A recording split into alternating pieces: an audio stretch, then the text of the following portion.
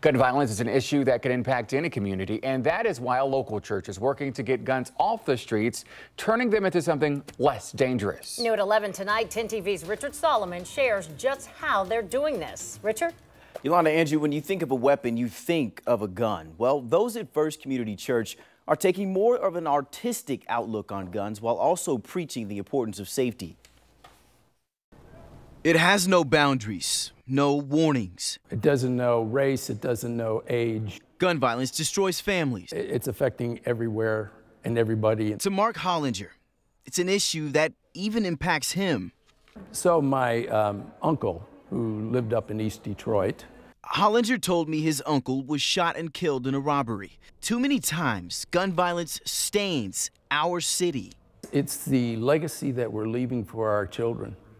Not only are they being affected by gun violence directly, but the trauma that we're putting on our children. That's why First Community Church, along with Moms Demand Action, are working to get guns off the streets while also teaching proper gun safety.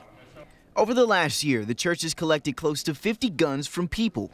No questions asked. They dismantle the guns, but what they do with them after. It's taken from a passage in Isaiah talking about turning swords into plowshares, moving from violence to peace. Is seen as art.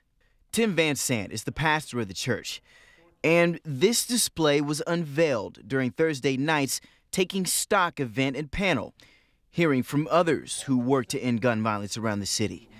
Van Sant says in order to stop gun violence, gun safety is a necessity.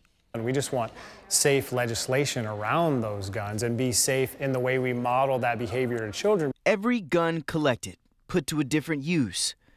And Hollinger's hope is that one day, this won't even need to be a conversation. We still have to accept the responsibility as adults that it's our responsibility to keep our children safe.